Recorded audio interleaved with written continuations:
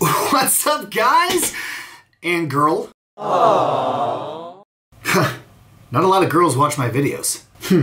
Anyways, it's your boy Naughty and Sans here for another exciting episode of Learn How to Edit Stuff. You know, with these videos I try to do one thing, and that's change the game. And today's lesson is no different. You know those crappy presets in Premiere? Aww.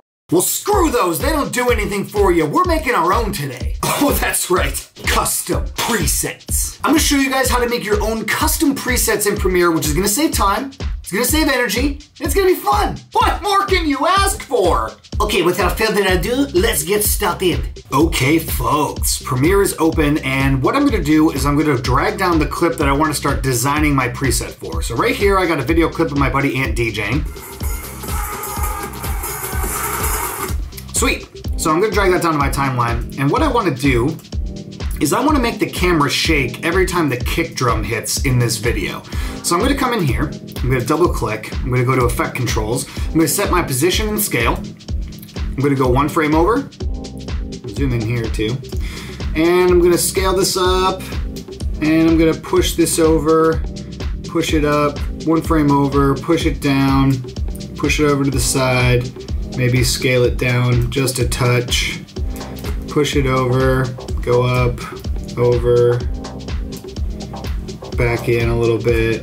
1, 2, 3, 4. We're gonna go 6 frames. So pull this back out, right about there, and then the 6th frame will go back to 0, which is right there. So now if we watch this, maybe we'll jump the scale up much more on just one of these and pull this over so it's a little more extreme. Maybe like that.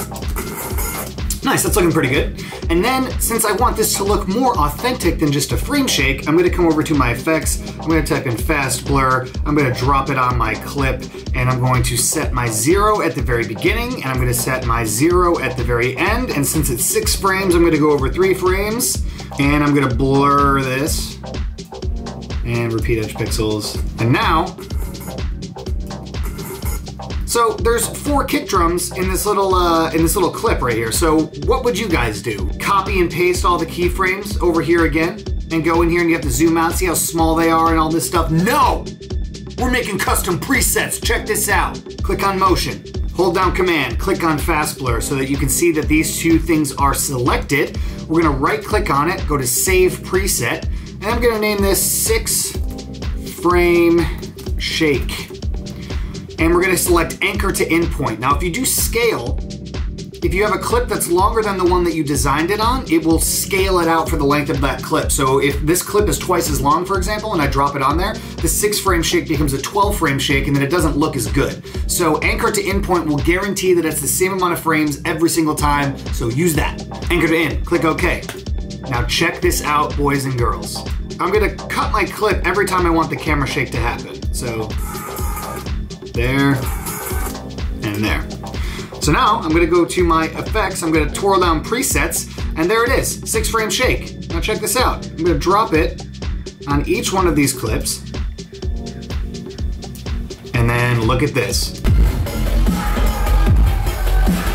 Incredible, I just saved you probably hours of doing the same repetitious keyframe animation over and over and over and over and over. Nobody wants to do that, just make presets. Now doing your own presets works with any parameter inside of Premiere that you can automate or animate, which is like everything, literally everything. So you can drop it all on your clip, build out your animation, and then save it as a preset. Don't forget to select all the parameters that you're using so they are imported when you drop it on another clip. It's gonna save you time, it's gonna save you energy, and it's gonna guarantee that all of your effects across all of your videos look the same. Important when you're trying to set a style. All right, I know I changed the game for somebody today. Thank you guys so much for watching, and comment in the comment section below. Let me know if you have any questions about editing. Don't forget to follow me on social media at Naughty and Sans on Twitter, Snapchat, and Instagram. And of course, do not forget to subscribe to my channel to stay up to date with all things Learn How to Edit Stuff. Until you subscribe, I'm gonna eat this smoothie.